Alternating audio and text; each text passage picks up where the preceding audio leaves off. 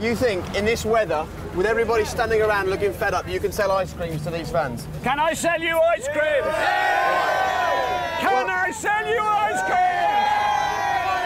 cream? So come on, now's the time. Get your money out. £2. Can I have a flake? You want a flake? Hey, are we impressed? I'm getting good at this. Jake has just bought you an ice cream. It's the first time in living memory he's ever bought anything. Cracking ice cream, good.